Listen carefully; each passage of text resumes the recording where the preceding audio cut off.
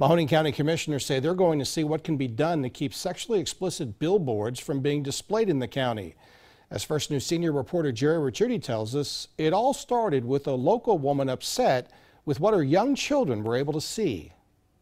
The billboard along Route 224 in Berlin Township has been changed, but that didn't stop Ashley Davidson from taking her concerns to Mahoning County commissioners this morning.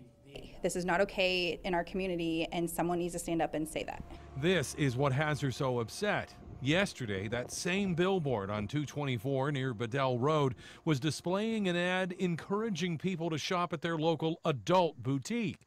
Ashley realized it was there when her 6-year-old asked about it. And it would be deemed rated R content for a movie, yet it's on the side of the road. And it's lewd, it's obnoxious, it's totally sexually explicit.